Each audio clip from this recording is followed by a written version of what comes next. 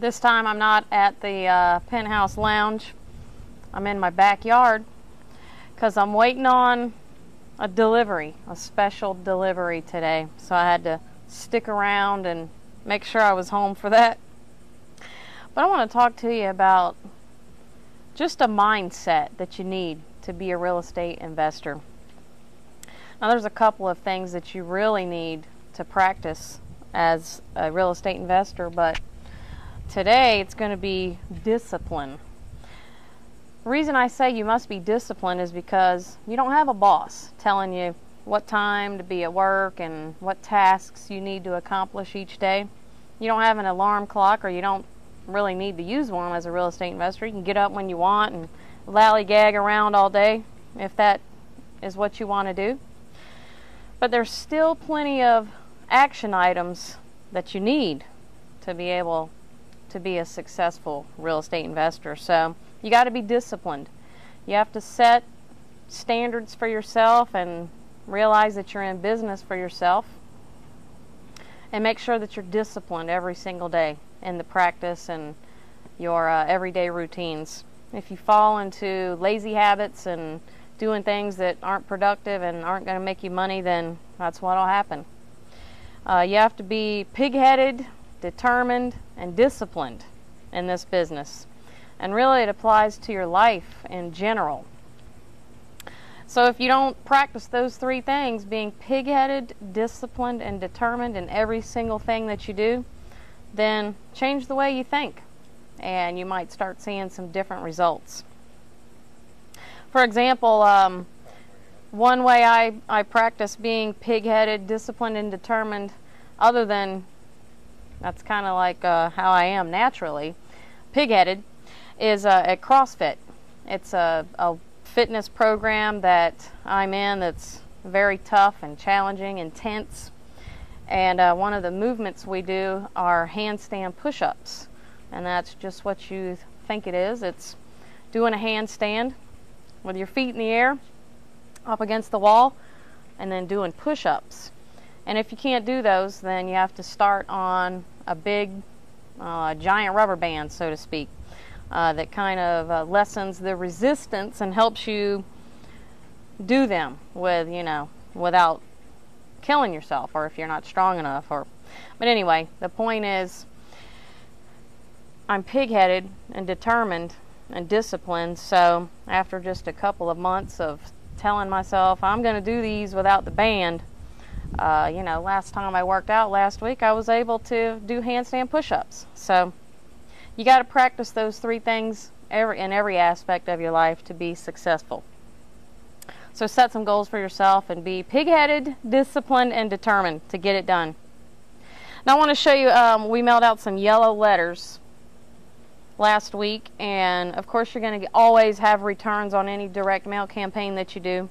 But if you don't know what a yellow letter is, it looks like this. Hopefully you can see it in the camera angle. I can put a sample of it on the website, or actually there's a link on the resource page, takes you right to the guy that does yellow letters, yellowletterscomplete.com. But this is what a yellow letter looks like.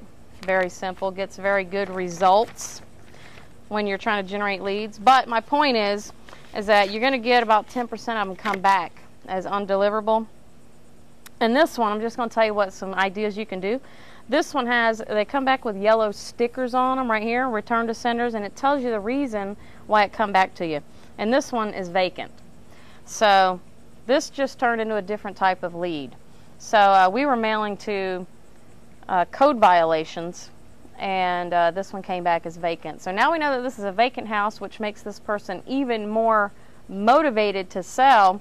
And what we have to do now is hire a skip tracer to find Daniel Storch. So Daniel Storch, if you're watching the show by any chance, learning how to be a mobster, contact me. Let me see this one. This one actually blew into the pool before we started. This one's even better. This one came back to us with a forwarding address. Okay, maybe you can, I'll scan this so you can see it. It's kind of runny, but it gave us a new address of where to send this letter to Charles Blodgett. So it came back, but now we know where Charles lives, and chances are very high that he does not live in this house anymore that he once owned. So we're going to send another letter to Charles at this new address. So you should do the same thing with your yellow letters that are returned. Don't throw them away. Use them. Okay, questions for this week. What is it? We got 4 minutes. Actually, YouTube has gone to 15 minutes, so I can go a little bit longer. All right. First question is from John. John actually sent me this on one of my hub pages, but I'm going to use it for the show. It says, I'm trying to learn from the best. I was wondering where you learned how to wholesale. Also, I was wondering, what do you suggest for someone that is wanting to learn all aspects of wholesaling? I began learning about short sales and was wondering if you have any suggestions for a beginner. So actually I learned from another wholesaler that we kind of tagged off of, Dan and I, bootlegged off of him. He showed us the ropes. Without him, I don't know if we'd have ever got the full grasp of it or had known which direction we wanted to take. But if you can find a mentor or a coach who can show you how to get there, then that's the best way to learn real estate. You can get information overload at seminars and books and manuals, but you know, if you have a person that's been there and done that and can show you how to do it, that's definitely the best way to do it. And they hold you accountable and make sure you're doing the right thing. This one's from Sean Anderson. He's in Arizona. He says, what about the houses that I find that are not in too bad a shape that are vacant? How should I handle those? Do I still use the Mayo formula even if they need only cosmetic repairs? See you in the lounge. Yes, you will always use the Mayo formula, Sean, no matter what. So I've never seen, you know, we've done about 300 houses wholesale. Never seen anyone, I'll take that back, maybe 5% don't need any repairs at all. So there's always going to be a factor. I mean, you wouldn't be buying it wholesale if it didn't need repairs, right? They'd probably put it on the market and sell it traditional, you know, using a realtor or selling it for market value. So there's always going to be something, most of the time, where in your Mayo calculation you're going to count for repairs. Even if it is just paint and carpet, you know, $5 grand, you're going to do some sprucing up, lawn landscaping, whatever it's called, and make the house look better so that you can sell it. Or at least, you know, that's what you use to calculate Mayo is repairs. So always at least use $5,000, even if it looks good to you. There's always something you can do. Paint and carpet makes a house look amazing. So yeah. Okay, questions from Robert in Florida. His question is about the 90-day seasoning after a person buys the property to rehab and resell. He understands that FHA no longer requires 90 days, and he wants to know if that's true. Now, this is actually pertaining to short sales is what he's referring to, or he's talking about if you purchase a property wholesale and then you want to rehab it and resell it to an FHA buyer. And there was a 90-day title seasoning requirement, but as of February the 1st, 2010, they have changed that rule with a few stipulations, and I'm going to go over them real quick. There's only 5. The 90-day seasoning rule has been waived for 1 year, and that started February 1st, 2010. There can't be any previous flipping activity on this property within the last 12 months. So that is number 2. The property has to be marketed open and fairly in the MLS or by FSBO.